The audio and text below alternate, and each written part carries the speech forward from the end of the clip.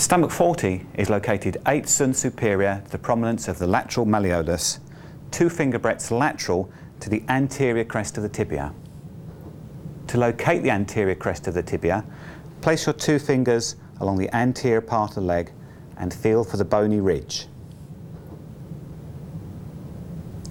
Remember, when you measure 2 finger breadths lateral, they're not your own finger breadths.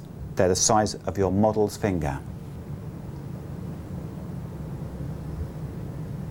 These fingers are smaller than mine, so when I mark this point, I will make sure that the marks are closer to the anterior crest of the tibia than the width of my 2 fingers.